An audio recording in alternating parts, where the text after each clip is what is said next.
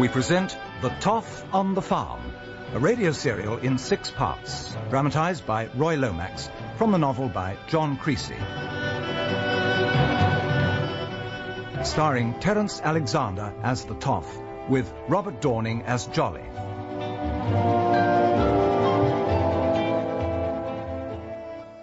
Part 5, A Step in the Dark. How long will it take to get there, Jolly? About 15 minutes, sir. At this pace... Well, I don't drive any faster. No, sir. I must say, Miss Bridger certainly sounded very frightened on the phone. Sounded, sir? Do you doubt her fear is genuine? I'm not sure, Jolly. But did she give any indication as to why she was afraid? Well, apparently 2 men have been watching her flat. They've been asking questions about her. No more than that, sir? Not really. But you'll remember when we caught her after that shooting incident, she was very worried about what might happen if she talked too much. But she knew very little of importance. She could identify the man who fired at us. That's true, sir. But I'm inclined to think we should treat this visit with some caution, don't you agree? I do indeed, sir. Excuse me, sir. Yes, Jolly? Would I be right to assume that you are approaching this case with rather more caution than usual? Well, how do you mean? Well, sir, if I may say, your style is generally one of panache. You prefer to attack, eh, Jolly? Forgive me, sir. I meant no... Oh, no, Jolly. No, you're right, of course. But if I'm to attack, I need a target, don't I? And this is all so nebulous, like chasing shadows. Very frustrating for you, sir. Yes, it is, Jolly. But it only requires one small clue, a sudden inspiration, and you'll respond as always. You think so? I have no doubt whatsoever. Thanks for the vote of confidence, though I'm not sure I deserve it. Why ever not, sir? Well, take Red Brant, for instance. Now, I had some doubts about him right from the start, yet I still invited him to the flat. Would I normally have done that? Yes, sir, I believe you would. And left you alone with him? Yes, sir. Yeah, but he's a dangerous man, a killer, according to Bill Grice, and I put you at considerable risk, Jolly. Not at all, sir. You had voiced your reservations about Mr. Brant, and there was never a moment when I was not totally on my guard. Anyway, I'm sorry, Jolly. Think nothing of it, sir. And if I may say, with all due respect to Superintendent Grice, I am not convinced that Mr. Brant represents a real threat. Any reason in particular? No, sir. Though you must have felt that he deserved the benefit of your doubt. Yes, I suppose so. Then that is good enough for me. So you still have confidence in my judgment? Of course, sir. Jolly, I'm feeling better every minute, thanks to you. I'm delighted to hear it, sir. Well, how are we going? We should arrive at Kendall Street in a few minutes, sir. Good.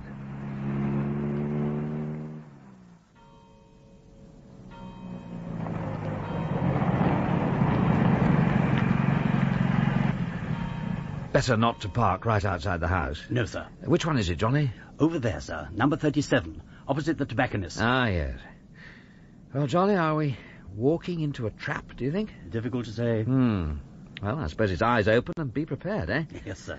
Come on, then. Let's go and visit Miss Lola Bridger.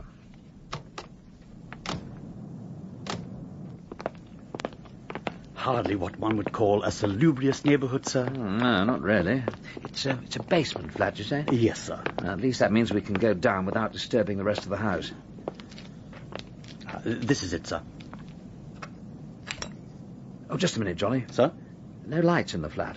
No, sir. Look, let me go down first, just in case. Very well.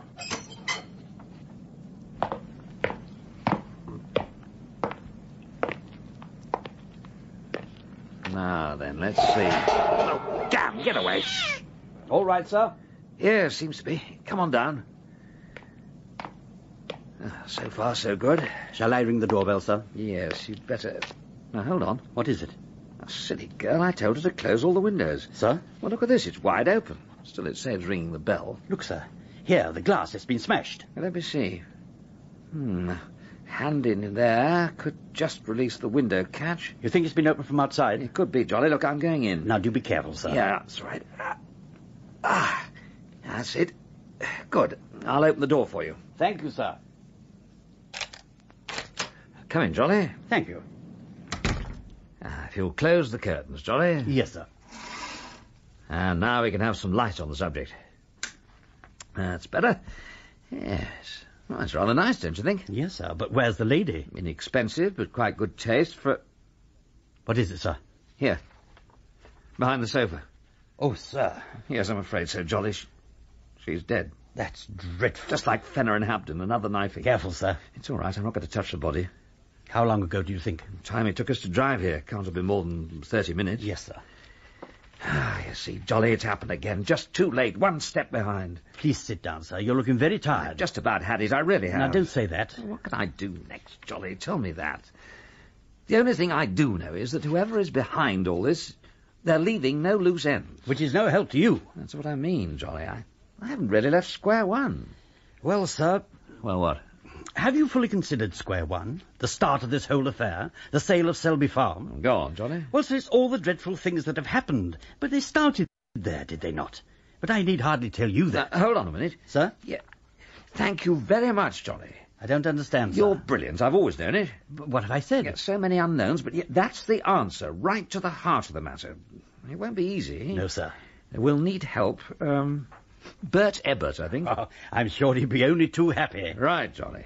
You wanted us to attack, that's what we're going to do. Now, let's see, where's the phone? Sir? Ah, yes, good. I'll get on to Bert right away, and then we'd better call the police. Yes, sir. Well, and who have we here? Oh, hello, Bill. Caught me in the act, eh? What? I was just ringing you, and here you are, right on cue. Where you know? Of course. Hello, Mr. Grice. Mr. Jolly, this the young lady? Ah, so you know. You'd be surprised what I know, Rollison. I'm sure. Okay, Sergeant, have a look over the flat, and don't touch anything. I won't, sir. I'm sorry, Bill, you'll find some of our prints, I'm afraid. Well, the boys will love you for that. Well, I suppose you want to know all about it? No, I'd like to hear it from Mr. Jolly. Sir? No, it's all right, Johnny, go ahead. Well, we found A here, just like this, Mr. Grice. Let's have a look. Well... And what sort of a story are you going to give me this time, Rollison? Oh, really, Bill, you're not very convincing. We all know you've been tipped off. You knew what to expect when you came here. You think so? Well, of course you did. Look, it's the second time this has happened to me today. It's becoming a habit. Not a very nice one. It is rather unfortunate. That's one way to describe it. You know what I mean, Bill. It's someone's idea of a game, and a very nasty game. Very well, Rollison. We did get a tip-off. I admit it. That's why we're here. What's your reason? Well, this poor girl telephoned me an hour or so ago, asked me to come over. Did she tell you why? Well, she sounded frightened, and, well, that's why I'm here. But what's the connection with you? How did she know to ring you? Got my number from somewhere, I suppose. You'll be telling me next year in Yellow Pages. Ah, come on, Bill. Anything to do with what we were talking about earlier? You know what I mean. I don't know. I wish I could believe you. Look, I'm as much in the dark about this as you are, and that is the truth. Well, I suppose I'll have to settle for that just now. Oh, by the way, any news of Brandt? No, I put out an APB, but no luck so far. Well, let's hope you find him soon. Now, is there any reason why Jolly and I shouldn't leave? I'm trying hard to think of one, but I can't. Anyway, I know where to find you. Yes, Sergeant? Nothing much at first item. Looks like she was on the game. Was she? Well, we'll get down to some real work when the amateurs are out of the way. Oh, charming. Well, far be it from me to interfere with the police in the execution of their duty. And that must be the joke of the year. Come on, Jolly, we're obviously not welcome. I'll be in touch, Bill. I'm sure you will. Goodbye, Mr. Jolly. Goodbye, Mr. Grice. Have you met him before, Sergeant? The Toff, you mean? Aye. Not in connection with the case, huh? He goes his own way, I'm afraid. So I've heard, sir. Well, if he's involved in this one, he'd better watch his step, or he's likely to find himself in a lot of bother. Yes, sir. No, I suppose we'd better have another look around here and see what we can come up with. Oh, thank goodness we didn't have to hang around there too long, Jolly. Trouble is, you never know with Bill. No, sir. Pity he arrived just when I was trying to ring Bert. If I may say, sir, you cope with that very neatly. Thank you, Jolly. And, sir... Yeah? It's good to see you back in your usual form. Well, I was never a very good defensive player, Jolly. No, sir. In fact, there's only one problem at the moment, I think. And what's that? Bert Ebbert's reaction when we wake him from his well-earned beauty sleep.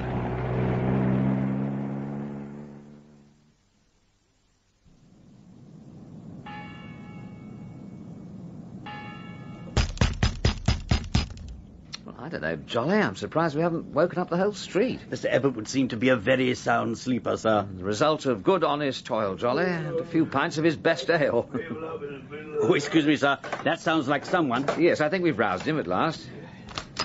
Now, what sort of time do you call this? Hello, Bert. Long time no see. No, it isn't. It can't be. Afraid so, Bert. Mr. R, well now. Sorry to drag you out of bed at this unearthly hour. Don't give it a thought, Mr. R. Ain't it, Mr. Jolly? Good morning, Mr. Ebbett. Well now, come on in, the two of you. Oh, thanks, Bert. You know, the missus was only saying tonight, what's happened to the Toff, Bert? She said we haven't seen him in a month of Sundays. Well, you know how it is, one thing and another. I do, Mr. R. Anyway, it's great to see you. Keeping all right, are you? Yes, quite well, thank you. And you? Oh, mustn't grumble, you know. And the pub keeps us busy. Yes, that's one thing I like about the Sailor's Arms. Yeah, what's that, Mr. R? Never changes. Just the same as it was when we first came down here, eh, Johnny? Yes, indeed, sir. How long is it? 20 years? Oh, must be that easy. Yeah, and how's the gymnasium, Bert? Any likely champions coming along? Well, it's funny you should say that, Mr. R. There is one lad, light heavy, only 19. He's got a left hook like Henry Cooper. He's in the area finals, you know. Really? Yeah, he's a natural, Mr. R. Give him another year or two, a few more pounds. Yeah, he's a good boy. Well, it won't be your fault if he doesn't make it. Oh, he's got a chance, Mr. R. But boxing's a funny game, you know. Anyway, gentlemen, can I get you a drink? Well, no, not just now, thanks, Bert. Look, I want to ask a favour, if I may. Any time, Mr. R, you know that. Do you think you could lay your hands on a small van? Not too conspicuous, just for a few hours? Well, I don't know. When do you want it? As soon as possible, really. It's very short notice, I'm sorry. No, let's have a think. And we'll need a driver, sir. You don't want it for yourself, then? No, we're going back to my flat for an hour or so. We'll arrange to meet up with the van later. Yeah. Hold on a minute. Yeah, that'll do. Just what you want. It'll take a couple of hours, though. Oh, that's all right. And a driver, you see. Yes. That's no problem, Mr. R. Oh, there is one thing you should know. What's that, then? I'm afraid this job isn't exactly Queensberry rules. Oh, can you tell me? Well, let's say it's saving someone from himself for his own good. Like an errand of mercy. You could say that. Mr. R, I've known you a long time. You've done some funny things, but you've never done a bad one. I'll trust you. What about the driver? He'll be all right, don't you worry. And if he had to, knock somebody out? You've got a gold-plated guarantee, Mr. R. Well, if you can put me in touch with him, I'll give him his instructions. Just keep talking, Mr. R. I'm your driver, and I'm all ears, even if they do look like cauliflowers.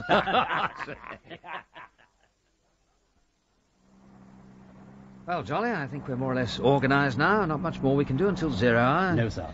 Time to put up our feet for an hour or two. A short rest would be most welcome. Yes, it's been a long day. Excuse me, sir. Yes, Jolly? I realise that recent events have rather preoccupied us, but we do seem to have forgotten Miss Selby, sir. Oh, not really. But her sudden disappearance. I know where she is, Jolly. You do, sir? Mr. Morn rang her. She went over to his flat. You saw her there? Yes, should have told you, but as you said, we've had other things on our minds. Indeed we have, sir. But do you not think we should inform Miss Selby of your intentions? No, Jolly. But they do concern Selby Farm. Jolly, would it surprise you to know that Miss Selby and Mr. Morn have asked... ordered me to drop the case? They what, sir? That's true. But it was Mr. Morn who first asked you to help. Yeah, I know. But you see, Jolly, I met someone else at Mr. Morn's flat. Yes, sir? Miss Selby's half-brother, Alan. But he's been kidnapped, sir. Didn't they demand the farm in exchange for his life? They did. And would you believe he told me the kidnappers had released him, on parole, as it were, to make sure Miss Selby let them have the farm. The kidnappers seem to be very foolish, or very confident. Well, it's a new one on me, certainly, Johnny. It's all very strange. It is indeed, sir. Incidentally, what was your impression of Mr. Selby? Hardly had time to form one, really. Of course, according to Mr. Morn, he's rather a weak character, too dependent on his sister, but there again, Mr. Morn's biased. Yes. He was rather nervous, but that's understandable in the circumstances. Anyway, Miss Selby's decided to give in to the kidnappers. That's why she wants me out of it. Thought my involvement might prejudice the deal. But this little expedition you've just arranged, sir... That's the point, Johnny. It's why I can't tell Miss Selby. She mustn't know anything about it. I understand, sir. As far as she's concerned, I'm no longer involved. But I promise you, Jolly, I'm not going to stand by and see these villains get away with this sort of thing. Indeed, no, sir. But who are the villains? That's a $64 question, isn't it? But you never know. We may find the answer to that on our little expedition. Now, home, James, and that short rest, eh?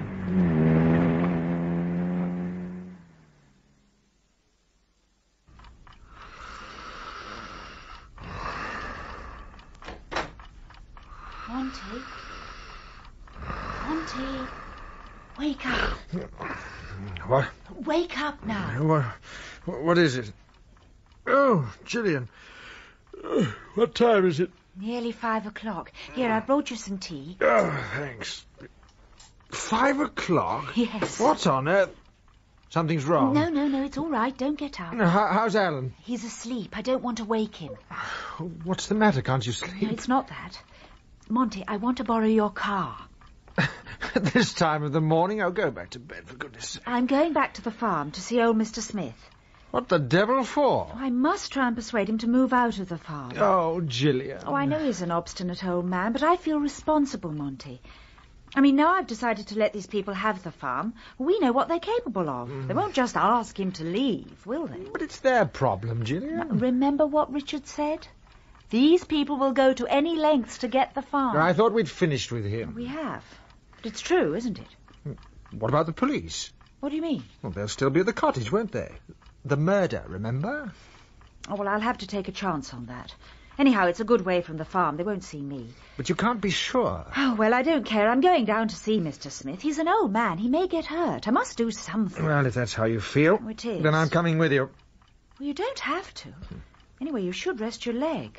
My dear Gillian, you can't rest an artificial leg. Oh, well, you know what I mean. Well, you go and make some toast or something while I'm getting ready.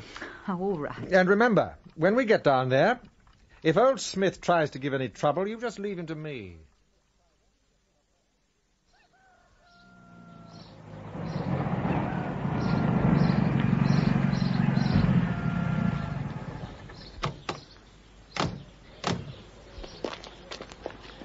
Oh, we made good time, Jolly.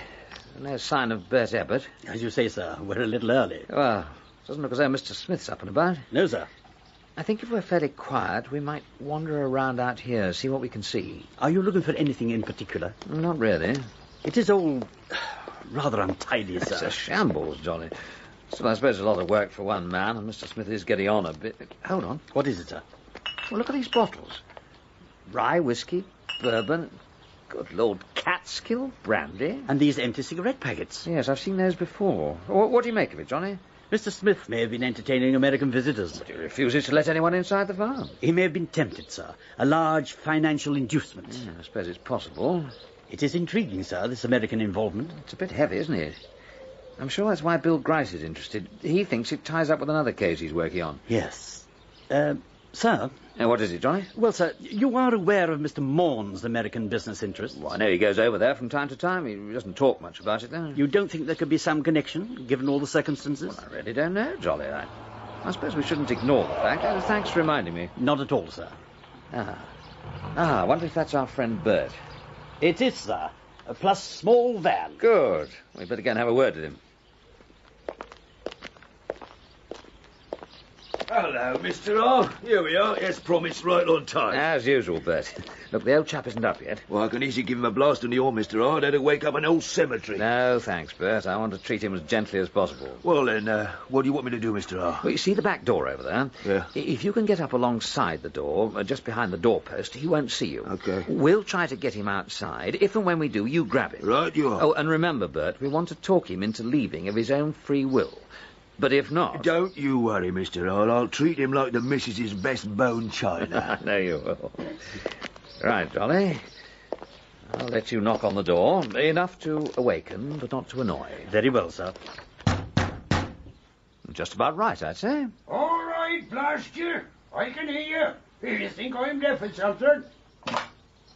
Oh, dear. It was a good try, Jolly. Now then, what's all this racket? Good morning, Mr. Smith. Who the hell are you? His name's Jolly, actually, Mr. Smith. Here, I know you, don't I? Yes, we met yesterday. Isn't it a wonderful morning? I told you to stay off my property. You most certainly did. There, I warned you, didn't I? If I may say, Mr. Smith, I'm sure Mr. Rolleston would never... The same goes for you. But you're in danger, Mr. Smith. Oh, I am I? We'll soon see about that. Oh, Lord. Sorry, Bert. It's all right, Mr. R. Yeah, we'll have to try again, Jolly. Very good, sir. Now, what did I tell you? Mr. Smith, be careful with that shotgun. I've had enough of you two. Yeah, put your hands up, Jolly. Yes, sir. That's better. Now, please, listen, Mr. Smith. Now you listen, Mr. Nosy Parker. Now you get off my property or else. Now, if only you'd be reasonable. Now you back off. I'm going to count to 3. Look, 3 people were murdered That's yesterday. their hard luck. 1. One of them was a woman. Shut up. 2. You could be the next. 3. Mr. Smith, you Come wouldn't... on, I warned you, didn't I? Okay, Bert. You know, Monty, it isn't really necessary for you to come down to the farm with me. Gillian, for the last time, I'm not going to let you face Smith on your own. If he gets angry, there's no knowing what he might do. All right, if you must. Now, just give me a minute. I'll leave a note for Alan. Let him know where we are. Well, do you think you should? Why not? Those people who kidnapped Alan, they may find out where we are. We don't think Alan would tell them. I don't know. What if they came here? We can't leave Alan without some sort of note. Oh, I suppose not. Yeah, well, look, I'll put it on the bedside table. He'll see it when he wakes up. Oh, all right, Monty. How is he, Mr. R? Do you think he's hurt bad? Oh, I don't think so. What do you say, Jolly? It was a nasty bump on the head, sir, but I think it looks worse than it really is. Well, I'm sorry, Mr. R, I really am, but if he hadn't tripped over the step just as I went That's through... perfectly all right, Bert. It wasn't your fault. Oh, my head. Ah, he's coming round. He could very easily have ventilated the two of us, eh, Jolly? Indeed, sir. I only meant to scare you. You did that all right, Mr. Smith. I didn't mean to hurt no one. Oh, my head. Yes, I think we ought to get you to a doctor. I don't want no doctor poking me about. You're not a young man, Mr. Smith. Heads can be funny things, you know. Got to be careful about a crack on a nut. Isn't that right, Mr. R? Oh, indeed it is. Yeah. You're trying to scare me. No, but I knew a fellow once, got a bump on the head, done nothing about it. What about him? Oh, don't bear talking about. He lost everything, had to leave his home. What do you say? Couldn't look after himself no more, could he? They had to bung him in an institution. Dead tragic it was. Deplorable. It would be a pity, Mr. Smith. What do you mean? Well, if you were unable to stay on at the farm just because you wouldn't see a doctor. I don't know. Well, it'd have to be someone what understands about heads. Of course, mate, that's only natural. In fact, I know just the man for you to see, up in London, Harley Street. And he really knows about heads. Look, mate, what he don't know about banged-up nuts ain't worth knowing. And I'm sure Mr. Ebbett would be only too pleased to take you up to London to see him, wouldn't you, Mr. Ebbett? That's right, Mr. Jolly. Yeah, and remember, Mr. Smith, the sooner you go, the sooner you'll be back here again. Well, all right then. I'll go. A very wise decision, mate. Right, come on, let's be having Yeah, but I'm coming back, you know. I'll be back. See you later, Mr. R. Now, come on, old sport. Well, Jolly, we've finally made it. He will be all right, won't he? Mr. Smith is fairly indestructible, I should imagine, sir. Yeah, good. Well, now we can go through the farm with a fine-tooth comb. See if we can discover why it's such a sought-after residence. Incidentally, sir. Yes, Johnny? I took the liberty of giving Mr. Ebbett a key to the flat. It occurred to me that if there were any post or messages, he might bring them back here with him. An excellent idea, Jolly. Now, let's go inside the farmhouse and begin our search.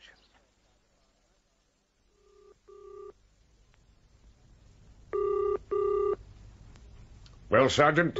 There's still no answer, sir. But damn it, it's 6 o'clock. He ought to be home in bed. Oh, I wish we'd found that card of his when we had him at the flat. He must have known more about Miss Bridget than he let on. Aye, all that stuff he gave me about the girl ringing him out of the blue, and I fell for it. Can you imagine that, Sergeant, after all these years? But why wouldn't he tell us, sir? Oh, don't ask me, Sergeant, but that's the Toff, always the same.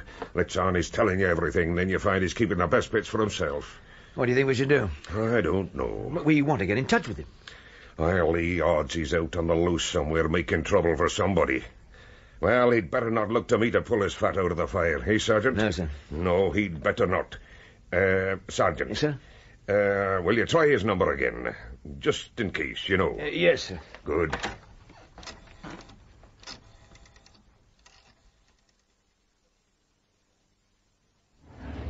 Oh, dear me. There's no doubt about it, Jolly. The Victorians didn't believe in building lightweight furniture. No, sir. Well, that's about it up here, isn't it? I think we've gone over it pretty thoroughly. Oh, indeed we have, sir. I don't think I've ever seen so much dust. Mr. Smith isn't exactly house-proud, is he? Well, come on, let's make a start downstairs. How about you, Jolly? I'm finding it hard work. If only we knew what we were looking for. It would help, wouldn't it? Anyway, you try that room, see what you can discover. Excuse me, sir. Listen. Ah, yes. Oh, we have company. Mr. Ebbett, sir? To London and back? Oh, he couldn't do it in time. Just a minute. Can you see who it is? Now, careful. It's Miss Selby. And Mr. Morn with her. Anyone else? No, sir. Now, why would they be here? Well, I don't know, unless... Yes, that's what it is. She's come down to see Smith. Now, keep down, Johnny. They mustn't see us. Do you think they'll go away, sir? Not until they've spoken to him. But he's not here. What can we do? Leave that to me, Jolly. You stay here. Are you going to let them in? Mr. Smith? Come on, now we know you're in there. You go away. I don't want to see nobody. Oh, please open the door, Mr. Smith. I want to talk to you. I ain't got nothing to say to you. You may be in danger. I want to help you. I don't need no help. Please, Mr. Smith, I beg You're wasting your time. Gillian, leave it to me. Now, come on, Smith. Open this door. Yeah, you clear off as well, Mr. La-di-da. I shall break the door down. Yeah, you do that and you'll get both barrels of the shotgun. Please, Monty. Mr. Smith, it's about my brother. He may be killed. I must talk to you. What? It's true, Mr. Smith. I wouldn't lie to you. Well, you come back tomorrow morning. I'll think about it. We can't wait until then. All right, then. You come here tonight, 6 o'clock. All right. We'll see you then. Come on, Monty. Thank you, Mr. Smith. Well done, sir. Most convincing. I hope so, Johnny. Anyway, it gives us a few hours' grace, so let's make a start on these rooms, shall we? Well, that's the last of the kitchen cupboard, sir. Nothing here, I'm afraid. But there has to be, Jolly. I'm sure of it. We must have overlooked something. We've been most thorough, sir. Now, do you think if we search the outbuildings... No, Jolly, whatever we're looking for, it has to be somewhere in this farmhouse. Well, sir, short of pulling up these flagstones. Yeah, that'll take a demolition squad, Jolly. Ah, that must be Bert Ebbett, sir. I wonder if he's brought Mr. Smith back with him. It would mean the end of our searching. Well, our little trip has been rather a waste of effort, don't you think?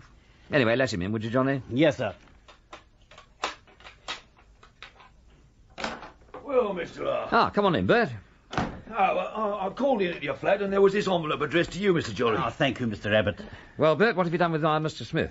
He's over at my place, sleeping like a baby. He saw the doctor? I'll say. He's all right, I hope. Oh, yeah, he's right as rain. In fact, I took him back to my pub for a brandy. He was so relieved there was no stopping him. Got through half the bottle before he passed out. You had any luck here, Mr. R? No, I'm afraid not, Bert. You've gone through the whole house, have you? Every inch. We've checked walls, floorboards, nothing. And these flagstones down here, and I was just saying to Jolly, they need a demolition squad. Yeah, I can see. Excuse me, sir. Yes, Johnny? This is the report we were waiting for, the check on Mr. Brandt. What's it say? Bad news, I'm afraid, sir. Apparently Mr. Brandt is very well known in criminal circles in the States. And in fact, the report confirms all that Mr. Grice told you about him. Well, no doubt, I suppose. Not at all, sir, according to this. Hey, Mr. R, come over here a minute. Now, what is it, Bert? Have a look at this. Yes? Well, can't you see something different about this flagstone? Not really, no. Well, I'll tell you, this flagstone's been taken up and turned about face before it was put back. How do you know? Oh, excuse me, Mr. R. Mr. Jolly, there's a big iron shovel by the stove, if you wouldn't mind. Certainly, Mr. Abbott. Yeah. You see, Mr. R, I used to work at mending pavements when I was a lad. You don't forget what you learned, but it's not easy to spot if you don't know. Here you are, Mr. Abbott. Ah, thanks. You'll want it up, Mr. R. Yes, I do, Bert. Right, then, let's have a go. See if I'm as good as I used to be. Here you are, Mr. R. Thanks, Bert. Uh-huh. I say, Jolly, come and look at this. Good gracious. You see? The hole is just big enough to take it, isn't it? But what is it, Mr. R? It looks to me like a type of metal safe, sir. That's just what it is, Jolly, but this is a rather special type of safe. You know, I do believe we've discovered the mystery of Selby Farm.